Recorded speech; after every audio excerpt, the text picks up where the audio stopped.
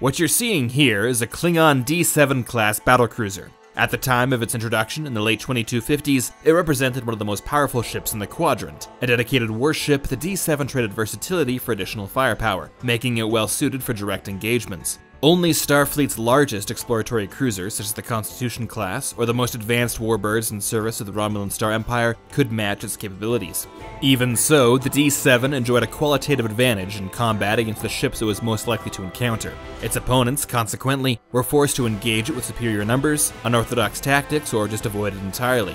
In a rare acknowledgement of foreign innovation, the Romulan Empire even traded their enormously advanced cloaking devices to the Klingons in exchange for D7s, which were then analyzed and retrofitted into Romulan service. The D7 was the backbone of the Klingon Imperial fleet for most of the 23rd century, a symbol of unity within the often quarrelsome great houses of the Empire. It would eventually be supplemented and then replaced by the Katinga class, but as rival powers began to outpace the Klingons technologically, the D7 would forever symbolize the brief era in which the Empire enjoyed a clear military advantage.